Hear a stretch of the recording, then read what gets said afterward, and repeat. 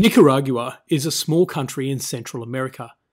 Its territory runs right across the isthmus or thin strip of land joining North America and South America. So on one side it has the Pacific Ocean and on the other side the Caribbean Sea.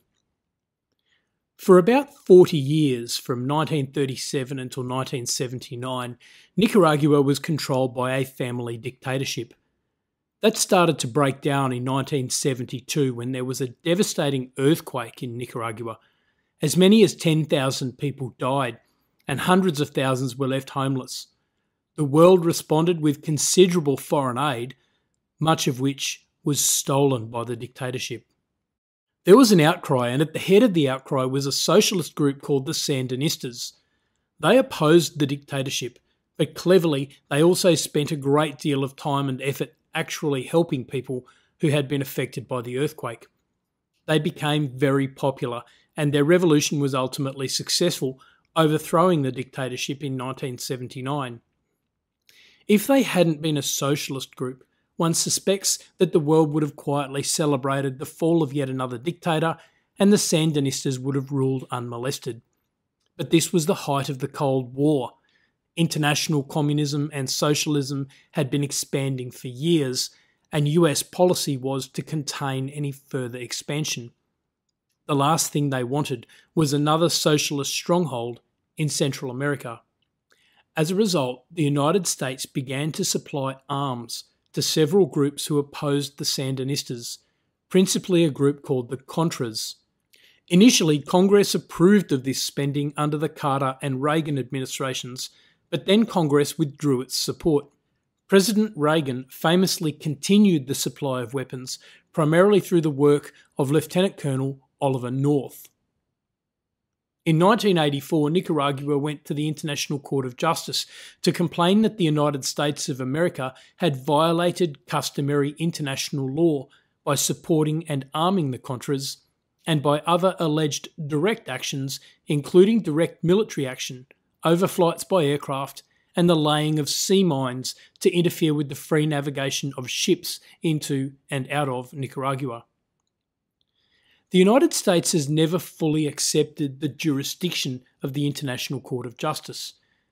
And on this occasion, rather than squarely meeting the Nicaraguan allegations, the United States argued that the court did not have jurisdiction.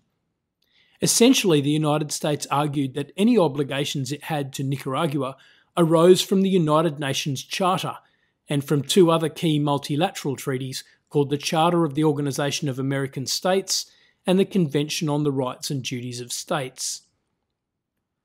The United States then argued that when it had signed up to the court, it had included a reservation that if the court was applying a multilateral treaty, it could only do so if all the affected states were participating. The United States did not participate on this occasion, and they also argued that the nearby country of El Salvador was affected by the claim and had not been involved. So, said the United States, the court had no jurisdiction. The court quite reluctantly agreed with this argument. They accepted that the Nicaraguan claim under the various treaties could not be considered. However, Nicaragua had also claimed under what is called customary international law. Customary international law reflects the fact that not all of the ways in which sovereign nations deal with one another are established under treaties. Many of the norms of behaviour between countries were developed before a comprehensive system of treaties was developed. But even in modern times, sometimes nations just develop practices in terms of how they deal with one another. All of this brings us to the real question for this case. If there is a treaty on a subject, does that treaty extinguish any customary law in that area? Because if the treaty extinguished customary law, well then, in this case, the court would have no basis for a decision. They would have no jurisdiction under the treaties, and if the treaties had extinguished customary law, well then the court would have no jurisdiction under customary law either, because there would be no customary law. There are some pretty good arguments each way on the question of whether a treaty should extinguish customary law. On the one hand, it's easy to see that if two countries have been dealing with one another for a long time on the basis of customary law, but then they decide to implement a treaty, Well, it makes sense that the treaty now incorporates all of the bits of customary law that they want to hang on to.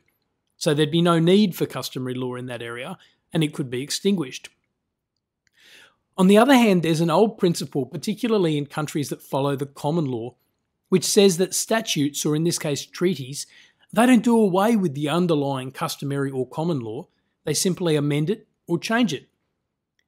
The law lays over the top of the old practice, and so if the law or the treaty was ever repealed, the customary rules would be right there where we left them, able to continue operating. The court had to decide which of these was the case. The court found the second of these arguments more persuasive. They said, the court does not consider that in the areas of law relevant to the present dispute, it can be claimed that all the customary rules which may be invoked have a content exactly identical to that of the rules contained in the treaties which cannot be applied by virtue of the United States reservation. On a number of points, the areas governed by the two sources of law do not exactly overlap, and the substantive rules in which they are framed are not identical in content. But in addition, even if a treaty norm and a customary norm relevant to the present dispute were to have exactly the same content, this would not be a reason for the court to take the view that the operation of the treaty process must necessarily deprive the customary norm of its separate applicability. Nor can the multilateral treaty reservation be interpreted as meaning that, once applicable to a given dispute, it would exclude the application of any rule of customary international law, the content of which was the same as, or analogous to, that of the treaty law rule which had caused the reservation to become effective.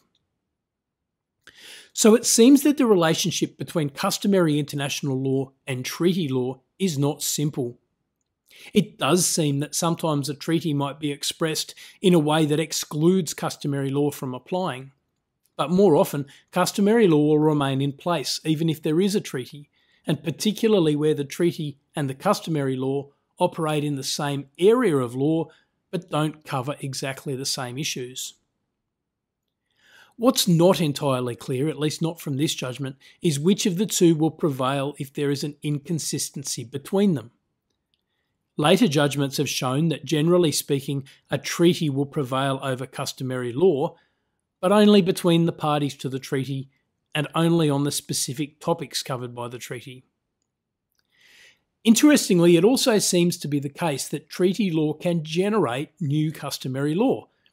So if there is a widespread treaty which most nations follow, it might well be that the conduct of nations in accordance with that treaty becomes the new normal, becomes the new customary law of nations. What did all of this mean for the Nicaraguan claim against the United States? Well, it meant that even though the court couldn't hear their claims that the US had breached the treaties, the courts could hear their claims that the US had breached a range of customary rules of international law. These related to arming and supplying the Contra rebels, to actual armed attacks on Nicaraguan territory, to the laying of sea mines and a refusal to identify the locations of those sea mines, and other similar warlike activities. The court ordered that reparations, which means financial compensation, should be paid by the United States to Nicaragua. However, because the United States maintained that the court did not have jurisdiction to hear the matter, the United States also maintained that it was not bound to pay any reparations. No such payments have ever been made. The Sandinistas ruled in Nicaragua from 1979 until 1990.